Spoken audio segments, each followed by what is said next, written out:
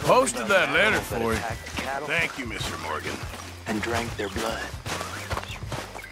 Of course, you've all heard about this. Every place has one of those, but my mother's version was a little different. Along with farmyard animals, her version also ate little boys who misbehave.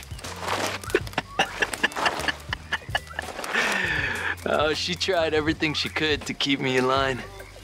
Prepare me for a life of starving servitude, while picking corn and cotton for rich landowners, giving every penny I had to the church they used to keep us in line. I loved my mother, but she never saw how things were. Even after they killed her brother, still. She could not see how life was. Hey there. You don't talk about your mother much. It's painful for me. Sure, I understand. Anyway, I won't disturb you. Sure, Arthur. Gentlemen. Hey,